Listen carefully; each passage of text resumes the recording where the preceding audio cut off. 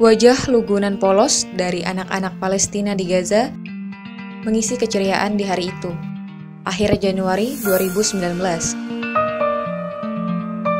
Berlokasi di 3 lokasi berbeda, meliputi Shejaiya di Gaza Tengah, Beit Lahia di Gaza Utara, hingga Younis di Selatan Gaza. Ratusan anak-anak Palestina menerima kebaikan dari masyarakat Indonesia.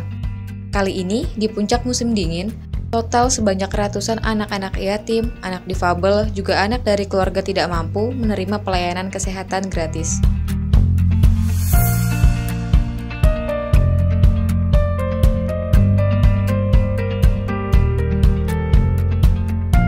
Pemeriksaan kesehatan dan pemberian obat-obatan ini dilakukan oleh relawan medis Aksi, Cepat, Tanggap di Gaza, Palestina. Setiap anak-anak Palestina di 3 klinik yang berbeda diperiksa mata, suhu tubuh, dan detak jantungnya. Mereka mengantre rapi, bergantian diperiksa satu persatu. Medis ACT di Gaza mengatakan, suhu Gaza yang masih dingin di awal tahun 2019 ini menyebabkan sejumlah anak mengalami keluhan pusing, flu, juga batuk.